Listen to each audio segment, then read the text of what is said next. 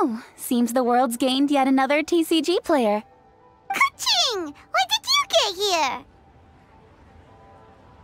Shortly after these two had begun their match, everyone seemed so focused on the game that I didn't want to interrupt.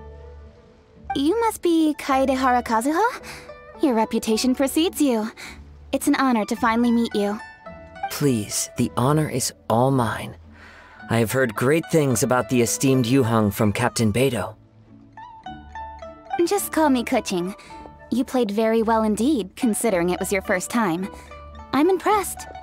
If we ever have the opportunity, I too would like to play a match with you. Wow! Kazuah's already lined up his next opponent! Why so surprised? Practically everyone at Yujing Terrace is playing Genius Invocation TCG these days. I also play from time to time, when time permits. It would be my pleasure to join you for a match. However, I can't borrow the Traveler's deck forever. Our match might have to wait until after I manage to obtain my own casket of tomes. Oh, that shouldn't be a problem. When we get back to the tournament venue, I'll ask a member of the Genius Invocation TCG Society to provide one for you. And please don't think about returning the favor. I assure you it's no inconvenience. Besides, a friend of the Traveler is a friend of us all. I am grateful for your kindness, Keqing. Pleasure. Also, Hu Tao, the final is about to start. I just came to make sure you're aware. Don't worry. It might look like my mind's on other things, but I'm still listening. Thorough preparation is the key to victory, after all. Will you all be coming with us to the venue? All right, back to the task at hand. We're investigating a card snatcher. Have any of you seen someone going around collecting Genius Invocation card backs recently?